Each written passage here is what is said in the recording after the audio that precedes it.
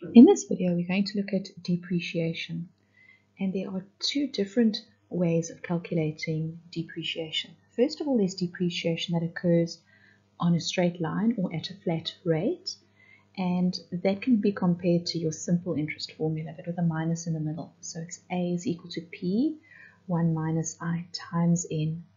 And then the more common method of depreciation is depreciation on a reducing balance.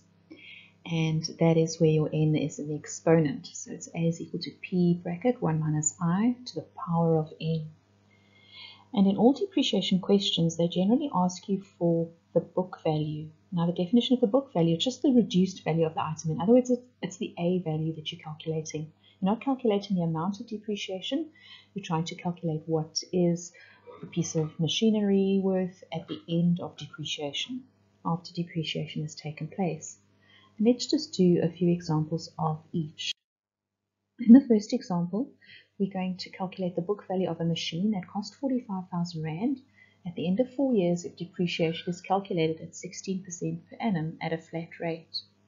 So at a flat rate is straight line, so it's your, if we can say, simple interest version of the formula. The machine currently costs 45,000 Rand. Your depreciation is always an annual depreciation, so 0.16, and it's just times 4. So you won't actually find a depreciation question with compoundings necessarily. You type that into your calculator, and at the end of 4 years, the machine will be worth 16,200 Rand. Now let's take that same question and calculate the book value of the machine if the interest is calculated on a reducing balance. Okay, so that is compared to compound interest. So it just means it'll depreciate quite a lot initially, and then your depreciation just gets smaller and smaller and smaller. All right. So again, 45,000 Rand is what it's worth at the moment. 1 minus 0.16, and the exponent is 4. So type it in exactly as you see it, and you'll see it's worth slightly more if it's calculated on a reducing balance at the end of 4 years. So it's worth 22,404 Rand and 21 cents. Let's just try one more of each.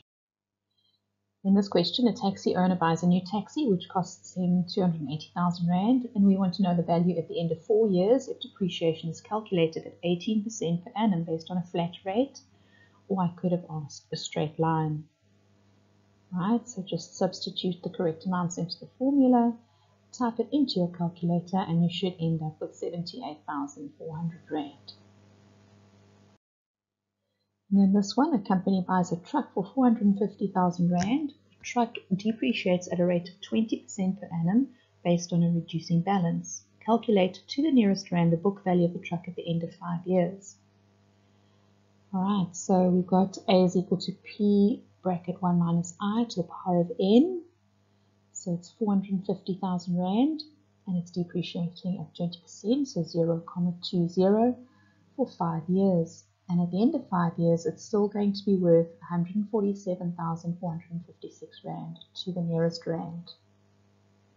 Depreciation questions are quite easy, but they usually come in combination with other questions.